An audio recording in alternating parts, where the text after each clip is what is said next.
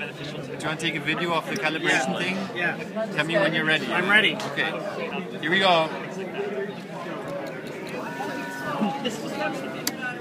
So it deploys the probe automatically, and then it looks for the print surface.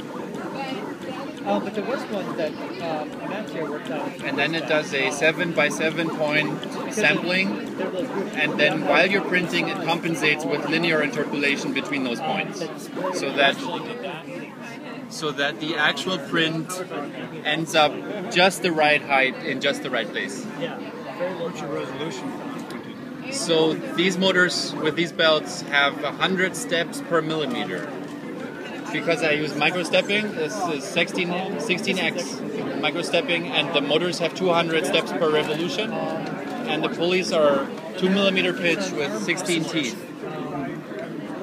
So 100 steps ends up being 1 millimeter up or down.